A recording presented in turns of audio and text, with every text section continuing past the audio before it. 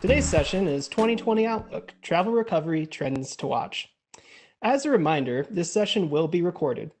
If you're using social media, we invite you to share some of the things you're learning with the hashtag TravelConnect 2020. You can change the layout of your screen to either focus primarily on the person speaking or in grid mode with the options on the top right of the main display. If you have any technical difficulties, please feel free to reach out via the chat function. Lastly, please submit your questions via the Q&A feature for an open discussion at the end of the session. 7 years ago, ARC created the TravelConnect conference to bring together those who connect the world for meaningful conversations about the trends shaping our industry and the future of the travel. With the devastating impact of the COVID-19 pandemic on nearly every travel stakeholder around the world, the needs of our industry have changed. Although we made the difficult decision to cancel the in-person 2020 TravelConnect event, we believed there remained a need within the industry to continue connecting, conversing, and collaborating, now more than ever. To that end, this series was created. Beginning with today's session, ARC will host virtual TravelConnect episodes and events throughout the remainder of 2020 and into 2021. They will allow us to discuss the underlying opportunities that continue to propel travel forward, like shifts in retailing and distribution strategies, or the need for a more sustainable ecosystem, while also allowing us to hear from the new voices and address the new acute challenges we collectively face at this specific moment in time. While the topic of today's session is an example of the latter, we will also make sure to get to some of the former. Today, we're going to focus on a single question, the one that's on everyone's mind, including mine. When will our industry recover, and what will that recovery look like? There are so many variables shaping this: the spread and severity of COVID-19, government regulations on travel, consumer and economic sentiment, traveler behavior and cultural norms, all of which vary by which part of the world you're looking at, and all of which can shift with new learnings about this novel virus.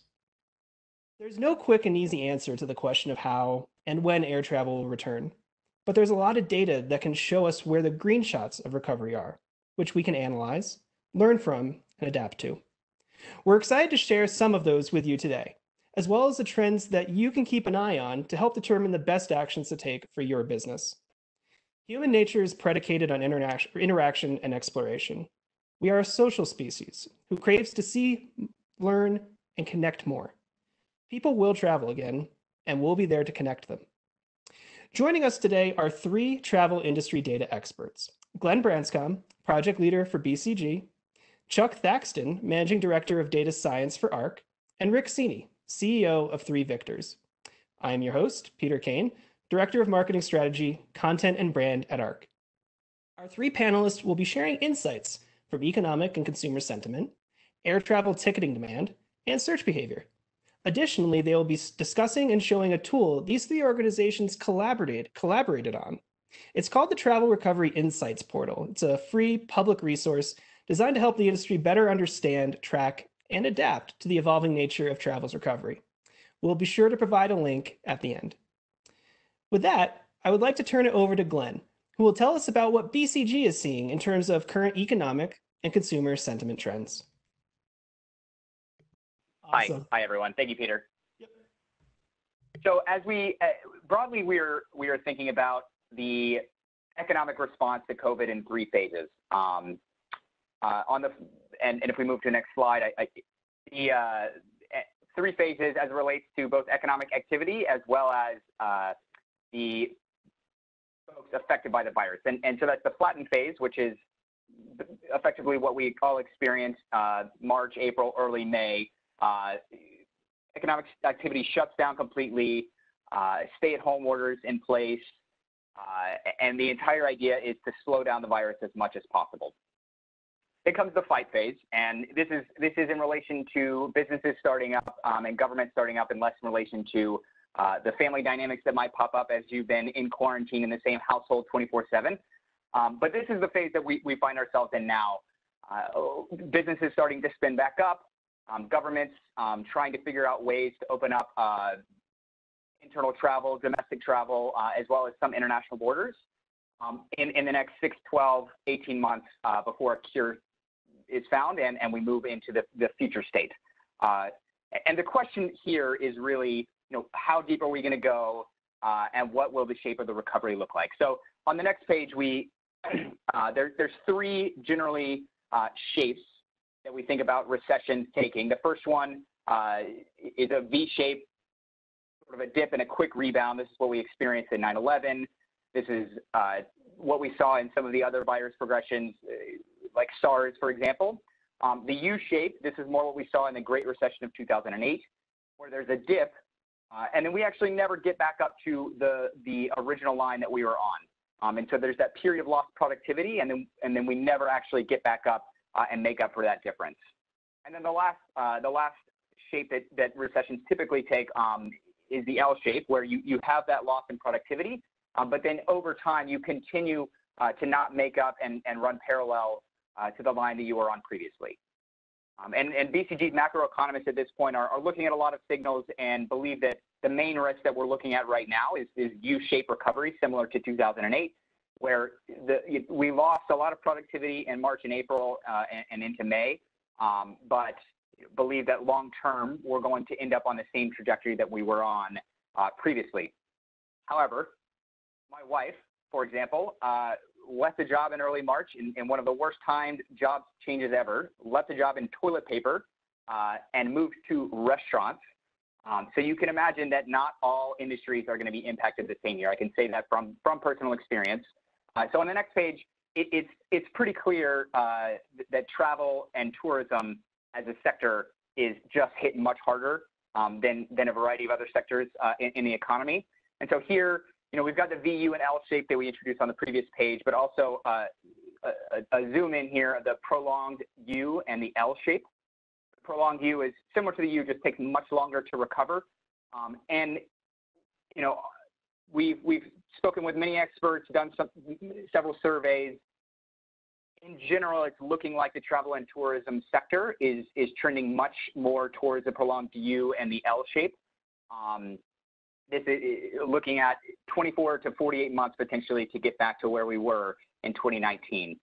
And this is, again, basically at this point, I think a coin flip between which of these we will find ourselves in. And it just depends on how effective we are in opening up in a way that we don't introduce a slew of new risks for the virus to spread, how quickly we see consumer confidence come back, which we'll touch on in a minute. But in general, we're looking at the prolonged U and the L shape. So this introduces a ton of really critical questions on the next page that travel and tourism companies are having to face. One is, which geographies are going to be most impacted? This is something that obviously leisure destinations, Miami, Vegas, et cetera, are going to be much impacted much differently than, say, a New York or San Francisco. How will consumer shopping behavior change? So I know Rick from Three Victors, who's on the line, talks about how typically customers shop based on price, convenience, and loyalty when they're shopping for leisure, and then those in reverse when they're shopping for business travel.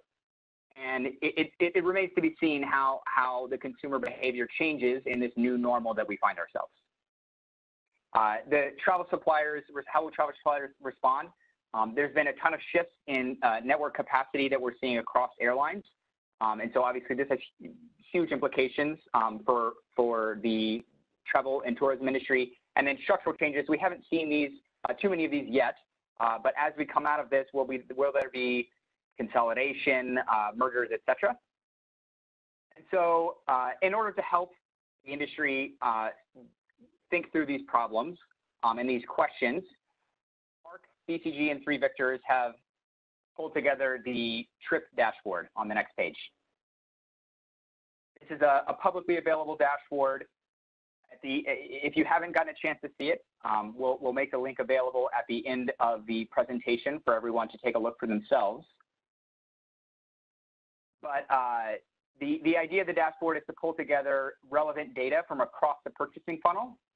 And so what you're looking at here is the portal homepage when you access the link. And there's data all the way at the top of the funnel on market landscape. OAG provides data on airline capacity and network shifts.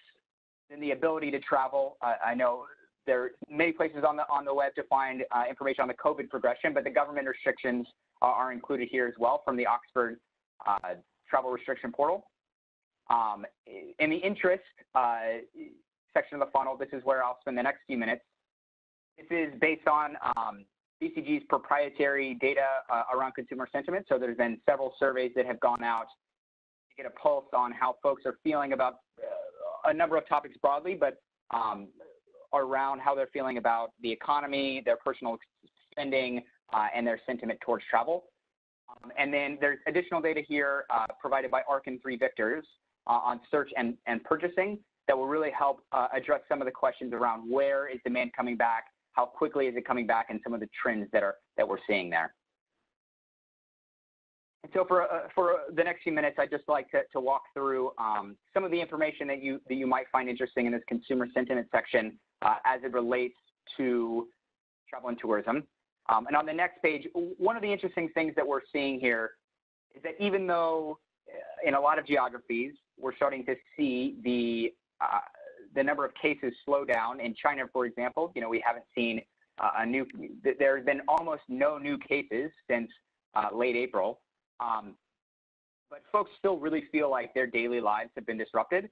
So in the middle, these are people, respondents to the survey that feel like their daily lives are still disrupted. And in China, notably, still almost 2/3 of respondents are saying that their daily lives are disrupted by this disease, even though it's been several weeks since they've had a new case, which is somewhat interesting to just think about it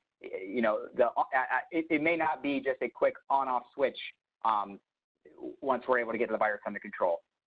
Another interesting thing to think about is, as we'll take a look on some of the other pages, I think people in general are optimistic and are really anxious to get back to traveling and their old way of life.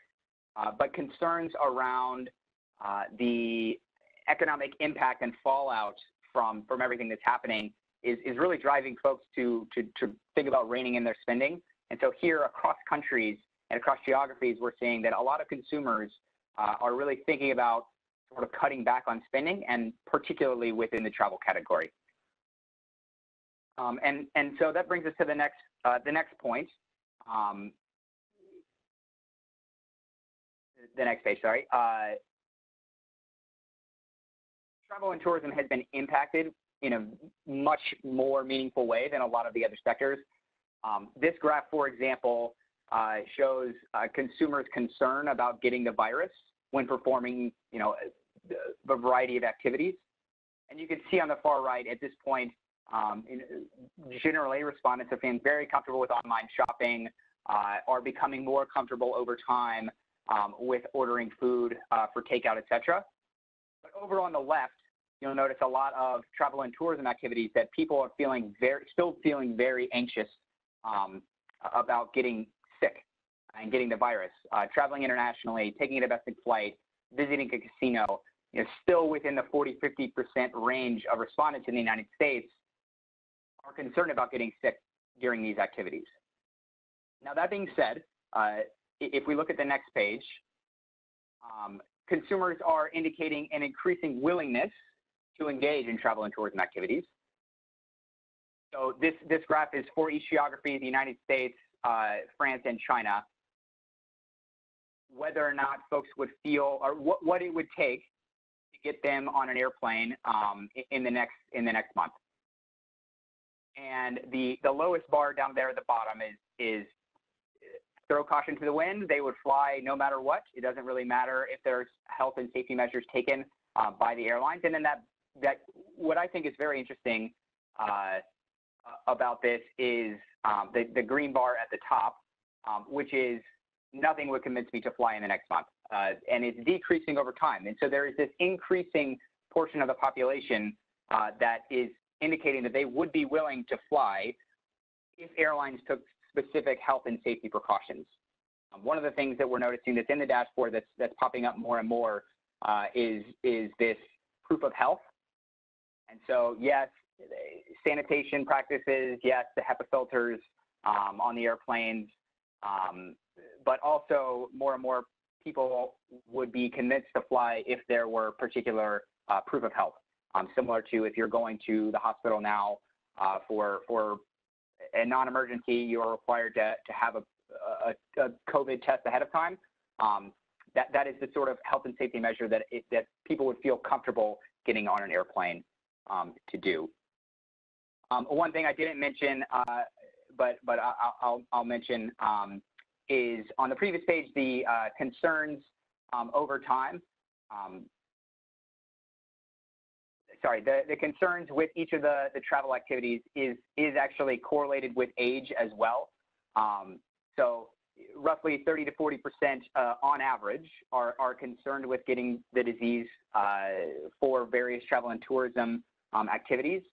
However, this is increasing with age. So the younger generation, 20s and 30s and 40s, are less concerned with getting the illness in these different activities versus the 55 and plus.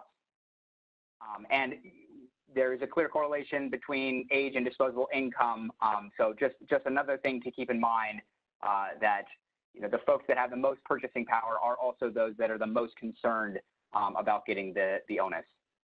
And so there's two questions. Are these concerns among travelers or all kinds of people? This survey is broadly consumer, is a broad base of consumer sentiment. I think down at the bottom, there's information on the exact population that was surveyed, but it is consumers in general. And the survey goes out to ask questions about a number of different sectors, not just specifically travel. And then the other question, will there be a slide deck available after the webinar? I will leave that up to Peter to answer. And do you have any correlation with flight time, meaning more likely to take a flight that is 1 hour long versus 7 hours long? Again, I'll leave it up to Chuck and Rick. I think that there's a lot of interesting insights that are coming out of the search and ticketing data, and I don't want to ruin the surprise there. So if there are no additional questions, I'll pass it over to Chuck and Rick to walk through some of the ticketing and search data. Thanks, Glenn. Really appreciate that. And I think it provides a really nice overview and backdrop for what Chuck and Rick are going to get into. So now I'm going to turn it over to Chuck, who's not only going to give us some insights into ticketing data, but actually take us through the trip tool a bit. So almost a mini tutorial for the folks on the session. So Chuck, take it away. Thanks, Peter. Yeah, I'm going to go through a little bit of information about what's happening right now. Peter and Glenn both mentioned the Travel Recovery Insights portal, which is an online tool that we've collaborated with 3 Victors and VCG to create. I'm actually going to walk through some of that live for you to give you a little bit of a sense for how to navigate the tool, plus show you some of the latest information that we've seen on the ticketing trends and the airline travel demand data. Real quickly, what you see in front of you is the Travel Recovery Insights portal. Very simple navigation. There are tabs across the top. There is also a quick drop down on the list that shows a lot of detail information about what Glenn was just going through, as well as what Rick and I are going to be showing you. So for the sake of time, I'm going to jump right into this and look at some of the recovery trends that we're seeing on the airline demand side. This particular screen shows the demand trends in decreased demand year over year, as well as week over week.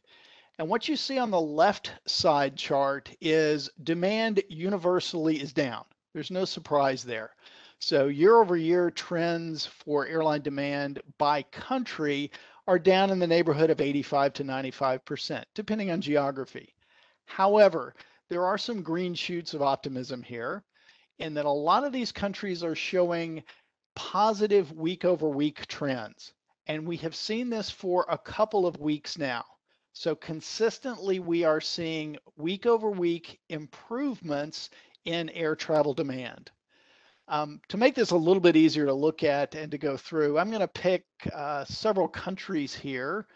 United States, let's pick Korea. And what that'll do is filter out the information for those specific countries. And what that shows us is in those particular countries, with the exception of Brazil and South Korea, we are seeing some material gains week over week. China specifically is leading the way. United States is doing well at about a 2% week over week gain.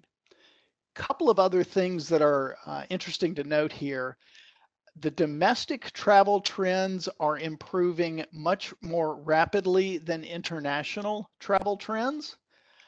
There's a couple of different reasons for that. One is uncertainty across the rules that are implemented differently across regions and across countries.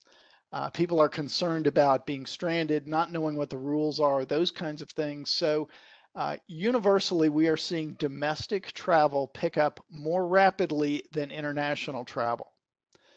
The other thing that we see here in the middle is on departure date trends. Toward the summertime in June and July, we are seeing some good improvements. You'll notice May over here on the right side of this chart. May travel is very strong week over week. That is primarily due to a very short advance purchase time frame. If people are compelled to travel for essential travel needs, that advance purchase is usually pretty short. And that's what we're seeing with this May travel being so good week over week. Now, if we look at things like the domestic travel versus international, let's go to another chart here. What this line at the top shows you is domestic travel in blue and the international travel in green. Clearly, the domestic travel is recovering more rapidly than international travel, and we see that across several different dimensions. The other thing that we see on this chart is you'll notice as the COVID cases increase, travel was decreasing. So these are sort of mirror charts in that travel demand is going to go down as the cases went up. We are starting to see those cases decline and travel is gradually improving. So we're hopeful that that will continue as things go forward. Couple of things I would point out here. Let's look at round trip travel for just the United States to give you a little bit of a sense of what's happening into the future. Looking just at near-term travel, say in May and June, you'll see that domestic travel is clearly up. We see some day-over-day volatility, which is normal in our industry, but still gradually increasing. As you progress toward the end of the year and look towards, say, September and October, you'll see those trends start to go up even more. What this tells us is as the year is progressing, travel is continuing to show a fairly steady increase. So even though domestic continues to lead the international, that domestic travel recovery toward the fall time frame versus near term and the summer time frame is increasing much more rapidly. And that's a good thing. It's approaching that 50% down year over year number. The other thing I would point out here is this is a metric showing the number of tickets sold. This chart also can show ticketed nights, which is a reflection of length of stay. The ticketed nights metric or length of stay is improving more rapidly than tickets. What that tells us is the average length of stay is longer than it was last year. Typically, we see longer lengths of stay for leisure travel. So this is another indication from several that we've seen that leisure travel is going to lead corporate travel in the recovery. For a lot of reasons that's happening. People have pent up demand. They didn't take their spring break and summer vacation and want to get out. Plus, there are some economic downwinds for corporate travel recovery. That's still got to come into play, and that will lag a little bit on the corporate travel recovery side of things. Moving on to sort of outlying travel or the travel by travel month. This shows, let's go back to tickets for a moment.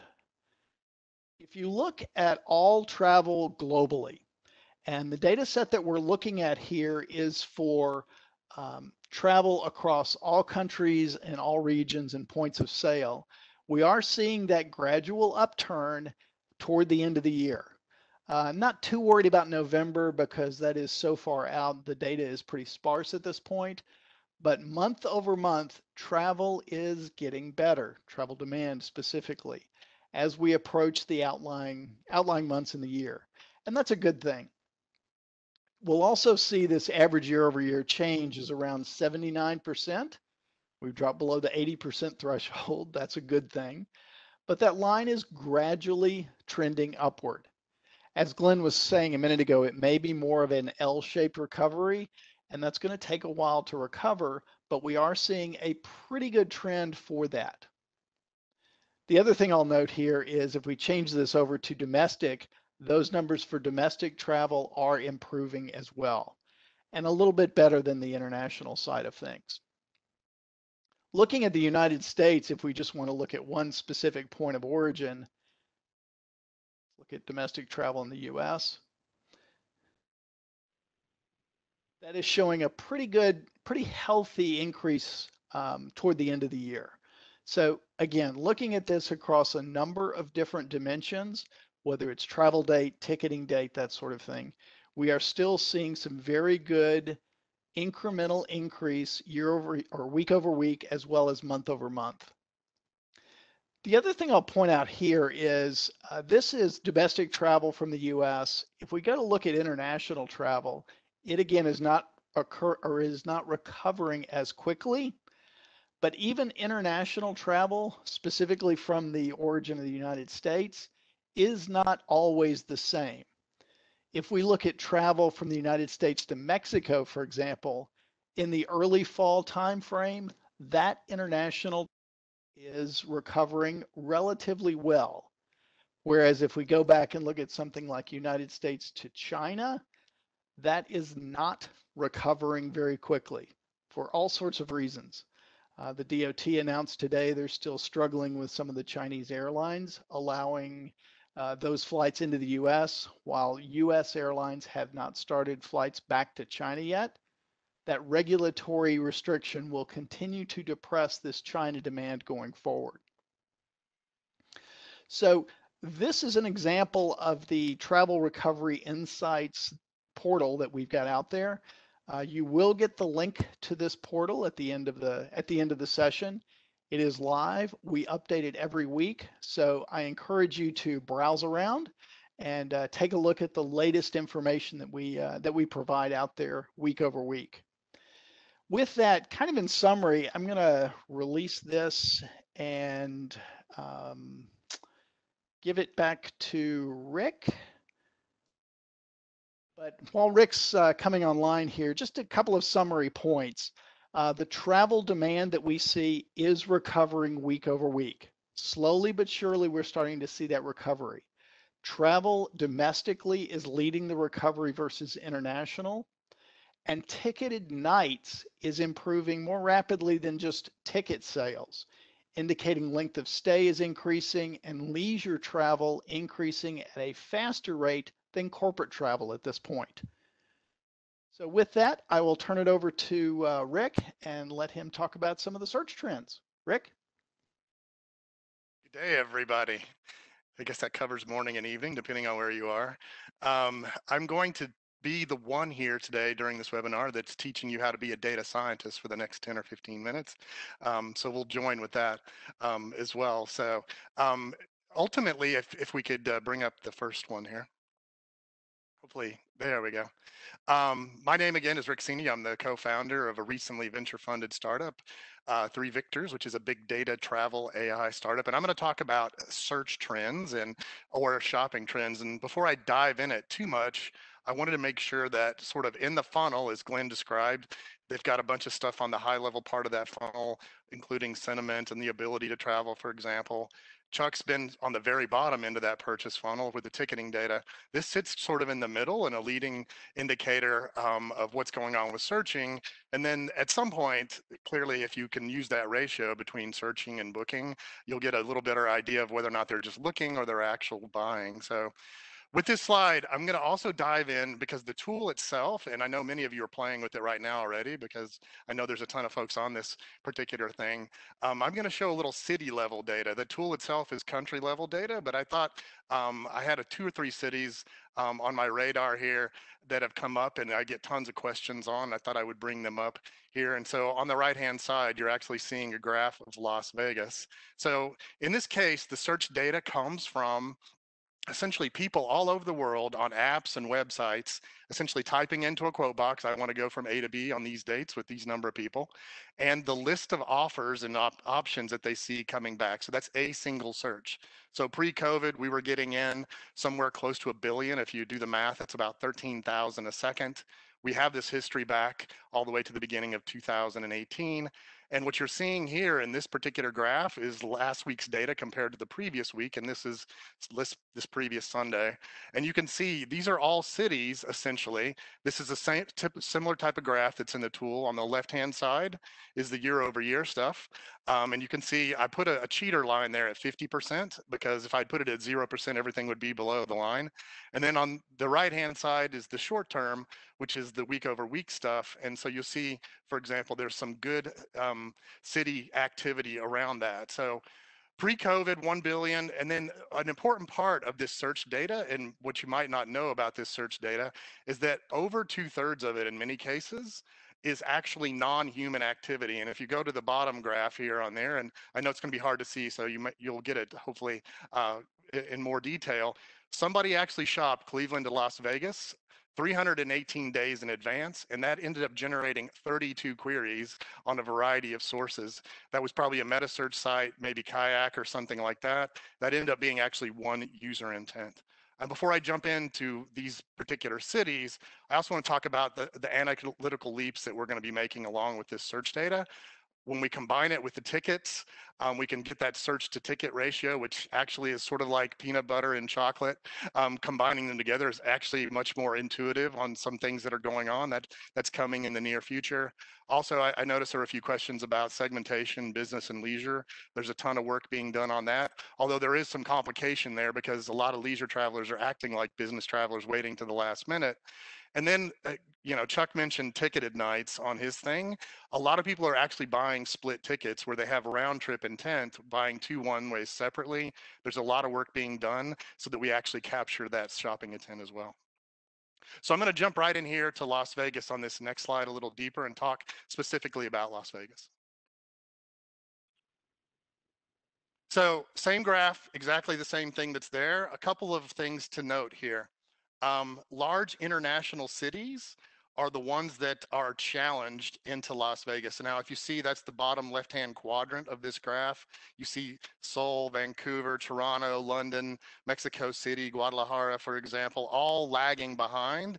In many cases, that's related to travel restrictions. As Glenn mentioned earlier, there's a nice tool as part of that that actually shows you what can and can't be done from certain countries. An interesting thing that I saw on this graph almost immediately, why I picked Cleveland, was as soon as a state or even a city opens up, literally the next day we see demand actually increase in shopping. So in this case, Cleveland, Nashville, Atlanta, Georgia's one of the first ones to open up. Detroit, Denver, for example. Detroit just recently opening up in some cases. So it's really amazing to watch these cities, if you look at this in a historical view, actually start to migrate up into this upper right quadrant of there. And then also notice that sheltering in place cities also lag in this kind of display. Los Angeles, San Francisco, San Jose, San Diego, and Mexico City, for example, are lagging in this display. So I think I'll jump into a second. I want to jump into a eye chart slide, which is something that I'll go through and I'll kind of explain this. This is actually Las Vegas year over year. The top half of this graph is 2019, 2020 below. So the first thing to notice on this thing is that in 2019, we note that Las Vegas itself is pretty much not a seasonal market in the sense that shopping demand is the same across. Now, each one of those colors represents the shopping behavior all the way up to the final departure day of that month. So blue, orange, red is May, June, July, August, September, October, November. And this is a typical pattern you would see in a typical year. That spike there was actually an additional source into the search data. So that's something we're working on, normalizing out some of that data. But what you see is this typical pattern is you'll see it go pretty amazingly straight kind of up in a logarithmic fashion. Then as you hit the month you're traveling in, as the number of days that you can purchase tickets for gets less, it sort of tips over. In those particular cases. Also notice this sort of sine wave, which is typical shopping pattern of shopping mostly the peak time around Monday, Tuesdays, and Wednesdays, and little or much lower shopping on the weekends, for example. So you see that pattern as well, sort of week over week. Now, on this graph on the left-hand side, you'll see the scale is 800,000 searches at the top. In 2020, the scale is 140,000. Now, both of those are a little bit skewed because of those spikes, but just generally that means that we have 1 in 3 people actually shopping that were shopping at the same time last year. So that's clearly a problem. That previous graph showed that as well. On that graph, also, you can see in the 2020, you'll be asking what the spike is right there in the middle. That's the actual announcement of the travel ban between Europe and including the United Kingdom a few days later. And you can see people actually exchanging their tickets. And because each one of those lines represent a month as it actually happens, people were shopping to exchange their tickets in different months of the year. And you can see that spike and bubble in the middle. Of course, in the case of May, sitting right there, you can see that big drop off. Here's the good news. June, July, look at that nice peak going up between those. It continues to go up in a pattern, albeit at a third of its previous level. The one thing too that's interesting about this graph is you see these nice sine wave patterns in 2019, and you see the week over week stuff on the bottom graph. It's pretty choppy. What that tells me as I look at the data is that each individual city or state or country that comes online, the day that it does, or maybe there's a special announcement that you can get to the airport, people start shopping on that day. So they're not shopping in typical patterns, they're shopping on news. And again, we'll be working on the next steps here. These same graphs with look to book ratio, which also carries a lot of signal in it. And then once we get into the recovery, we can start to use price, because price actually includes many signals like supply and demand, competition, and fuel prices. So when we start to show some of that, we'll see that as we get out of this. So let me jump right into my second city that I always get asked about, and I'm going to jump right into Orlando. So Orlando, same graph, big difference really than that in Las Vegas. You can see in the lower left quadrant, South America hovering at the bottom. These were really big shopping places into Orlando, especially, for the House of Mouse that's out there. We got Rio, Sao Paulo, Brasilia, also Bogota as well in that list, sort of lagging behind. I'll note that the size of these circles on these graphs is the relative volume of searches that are out there. So the bigger the circle, the bigger the city and search volume. So some of the smaller ones probably aren't as important, but the bigger ones definitely are. And you can see, for example, Detroit up in the top actually doing well, Denver. Also, we noticed too, in the area of Orlando, you have Montreal, Ottawa, Calgary, Vancouver also lagging into Orlando. And then on the opening domestic cities, we do see Cleveland, Detroit, Kansas City, Denver, Dallas, Albany, Buffalo, for example, which is in upstate New York, which opens up a little bit earlier, for example, than that. And by the way, probably nobody here wants to challenge me on airport and city codes. So if you do, you can go check out my article on ABC News on that. And then shelter in place cities still lagging. Los Angeles, San Francisco, San Jose, San Diego, Mexico City, again to Orlando. So I didn't want to have this completely be data around US centric or North America. So let's jump to something I saw actually late this past week, as the Germans all decided they wanted to get some sunshine as Spain began to open up. So what we see is the same sort of graph with Mallorca. Now, exactly the same graph. Everything's in the right quadrant, great short term, week over week. Clearly, there's still some problems. You're looking at, negative 80, negative 85% on the year over year. That's, essentially 1 in 7 folks actually doing the shopping, but a good, nice week over week short term demand jump.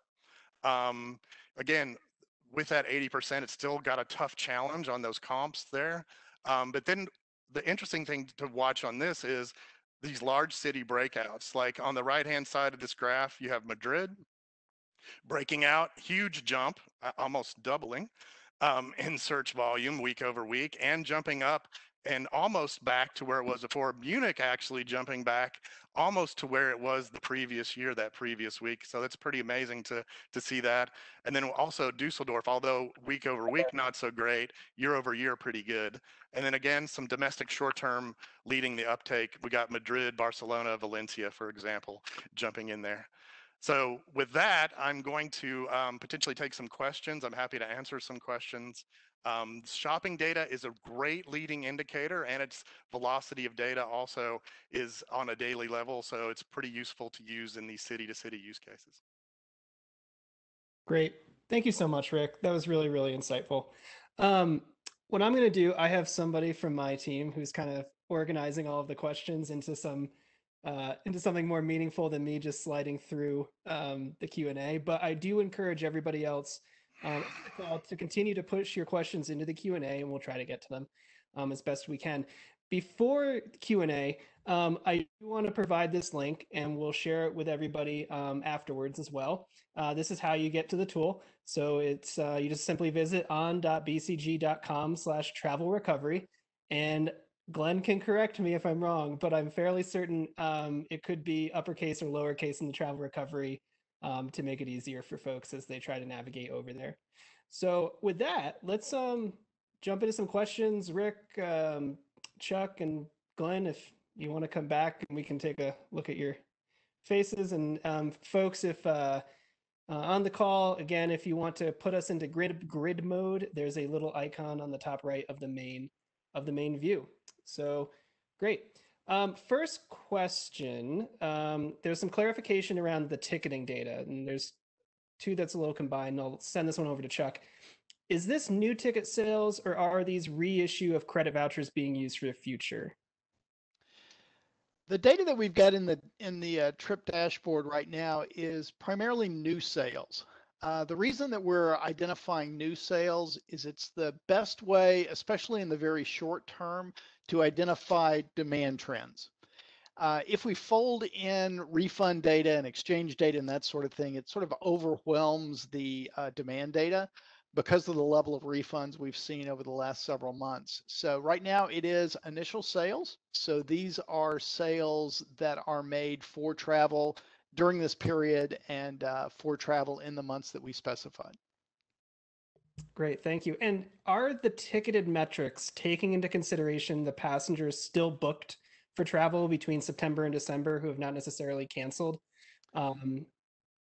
Yeah, if we've got travel, for example, in September or October of this year, and that ticket was issued in January or February, those kind of things, that is included in the data.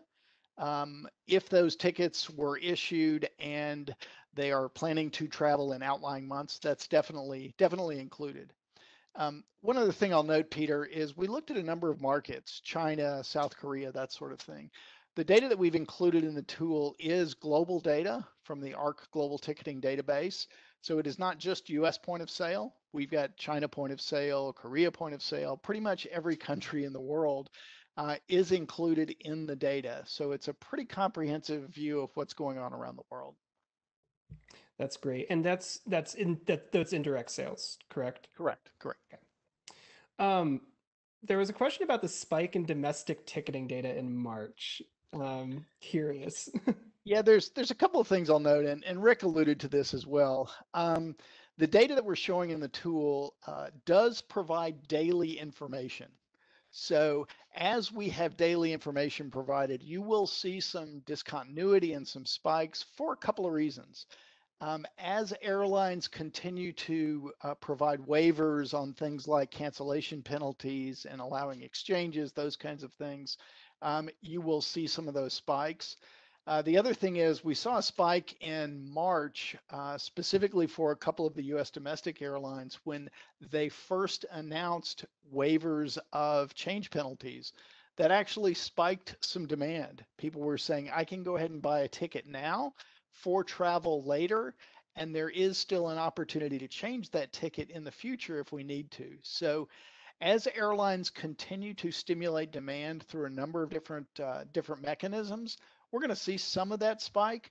But overall, looking at those long-term trends, they are all fairly positive at this point. Great, thank you. For Rick, two questions that kind of go together. One is, what is the source of the data in the three victors set? And then to what extent can that search data be used to start predicting recovery? Yeah, so the source data is mostly from major GGSs. That's the core of the data set. There's also some other data that gets mixed in along with it. We're hoping over time, as we get more flows through NDC, for example, to include that as part of that. The data, we're really, the company was founded on this real-time principle of getting the data in real time. So generally, we see this stuff with about 20 seconds lag coming in, and so ultimately, we want to be able to react to those things in real time. So the data itself comes from that source. And again, think of the data as what was typed into the quote box and what they saw on the result page comes with it. So there's the shopping and the pricing component that comes with it. The pricing's less of an issue during COVID because everything's pretty cheap, but that will have some signal in it. And what was the second part of your question? Yeah, it was just simply to what extent can that search data be used to start predicting recovery? Look, I mean, we think this is one of the leading indicators, especially on a city by city basis, as you start to look week over week. There's tons of data showing, exactly what cities are coming online, which ones come, what parts of the world are coming online.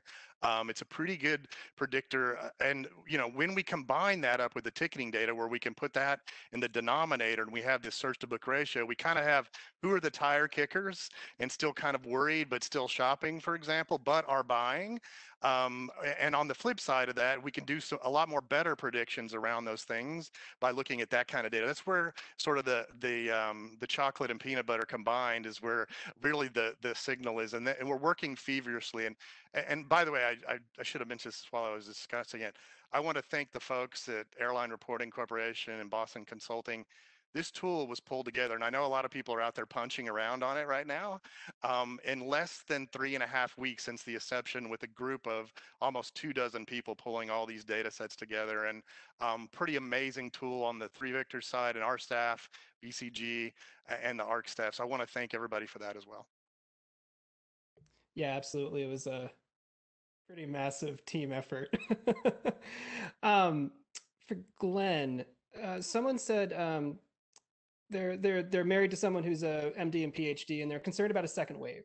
And so, is some of your analysis over at BCG taking that possibility into account?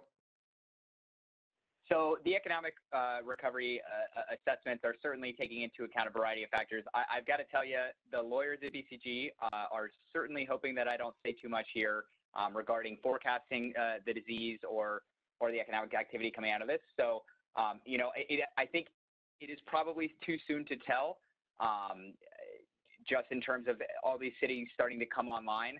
And I think that we'll probably have a lot more information on that front in the coming weeks. But Peter, I apologize. I'm probably going to have to punt that one to avoid getting myself in trouble. Totally fair. Totally fair. A couple more that have come in. And I'll open this up to all three of you. What do you think are the three most important or key or interesting takeaways that we've seen thus far in the past couple of weeks now that there's been some movement? Yeah, Peter, I think the biggest takeaway that we've seen on the ticketing side is kind of the segmentation of the recovery. We see domestic recovering more quickly than international travel for reasons that we discussed. But we're also starting to see leisure travel kind of lead the way over corporate. So I think that's an important takeaway as we start to look at how things are going to evolve and recover. It's going to be a little bit uneven across different channels and across different markets, but those are some clear indications that we're seeing on the demand side at this point. And I'll jump in. One of the things that I found to be really interesting is this last minute demand being much closer to where we would see it year on year versus further out demand.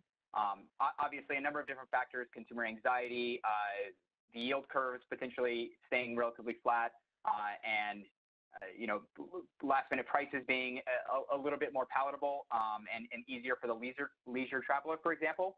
But it has been very interesting to me seeing the shift in consumer behavior towards this really last minute purchase behavior.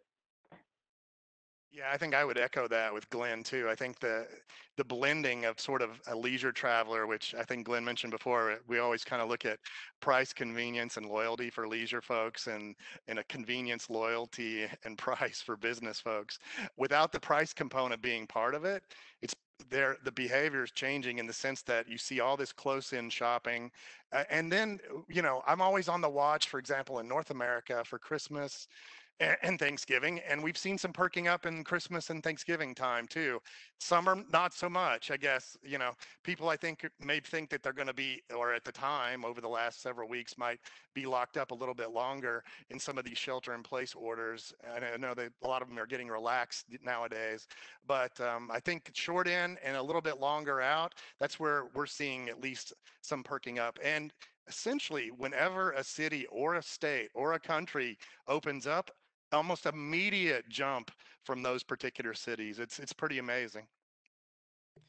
Yeah, I have to admit, I think a lot of that Thanksgiving search was me being very, very impatient. We'll remove you as non-human robotic activity. I'm a bot, yep. There's a couple of questions regarding the business versus leisure, and how is the tool making that distinction, like, and how they're kind of turning into like a one at this, that makes sense at all. Yeah. One of the things that we've done, Peter, is started to take a look at a distinction between business travel and leisure travel. We've got some things that are sort of in the lab at this point that are going to be a much more precise sort of profile, if you will, of this is likely a business trip or this is likely a leisure trip.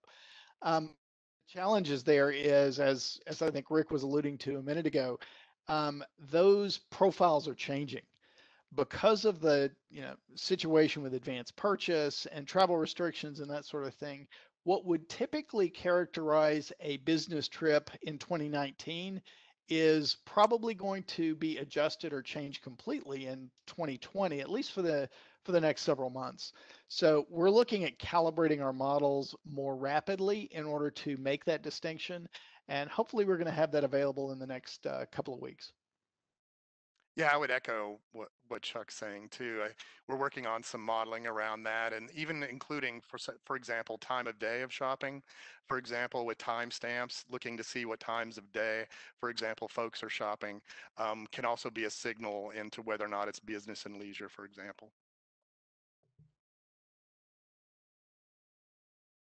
Oh, we can't hear you, Glenn. I'll just add in one last point regarding the consumer sentiment. The GBTA released a study recently that half of companies are considering resuming travel in the near future. And Skip's got some pretty good information on this as well. What is interesting coming out of the consumer insights work is that folks are really itching to get back into their leisure travel activity. It's one of the things that they highlight most that they miss about the pre-COVID time. And they also indicate that they are getting more and more used to working from home, and that their companies, for example, are figuring out ways to work around not traveling, which obviously has some implications on the business leisure split in the future once we start to come out of this thing. Thank you. Yeah. One question I really like here, and I'm going to put you guys on the spot.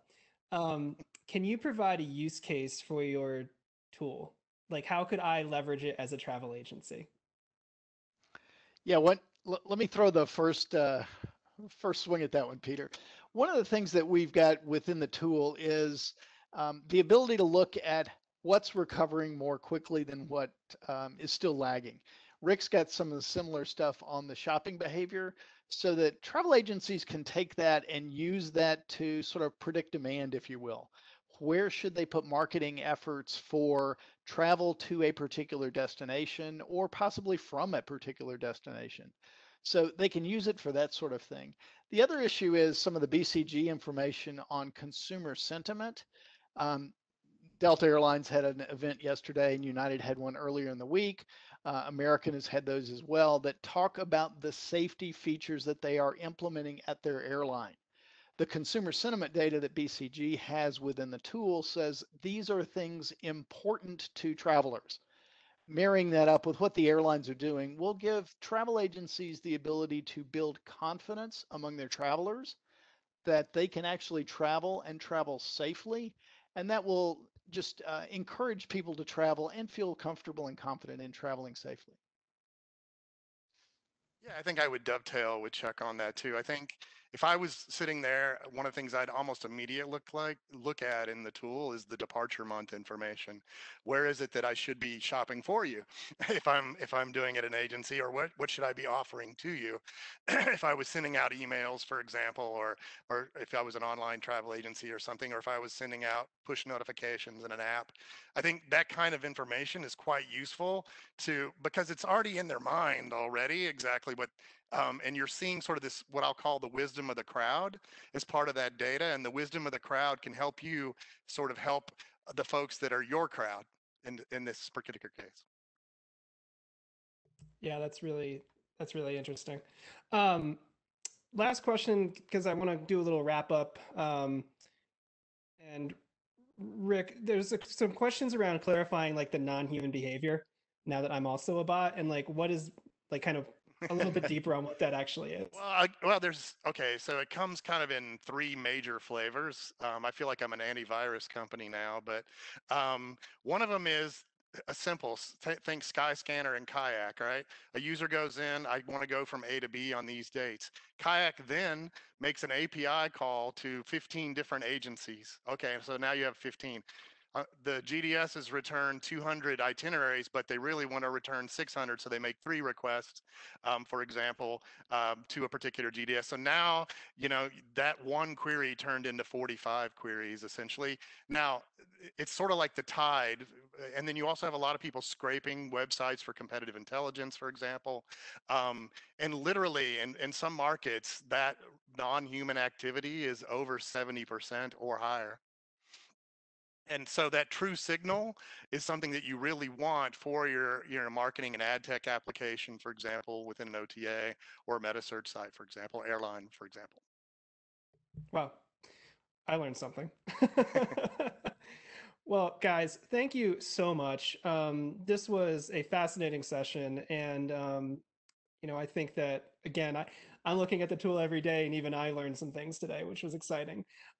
Listeners, I ask you to please follow ARC, BCG, and Three Victors across our social media channels. We're providing regular data updates, other content that's available from the three organizations that'll help, I hope, help navigate the your own recovery. In August, we'll be back with another session. We're going to focus on how the COVID-19 pandemic has impacted the business travel experience and the systems and processes that travel is really built on. So we will email you when registration opens, but look forward to having you all with us again in August. And I guess lastly, we're exploring ways to take these virtual events kind of to another level. So we don't want to just be 4 of us talking at you. We want to provide attendees with opportunities to network, to chat and connect with their peers, just like TravelConnect was originally designed to do. So I look forward to seeing you all again in August. Again, the link we will send out after the session, but for now it's on.bcg.com/travel recovery. And again, if you want to join in the conversation online, feel free to use the hashtag TravelConnect2020 and visit us at arctravelconnect.com. So thank you again to our panelists, and thank you to all of you out there who spent the time viewing today. Have a wonderful afternoon.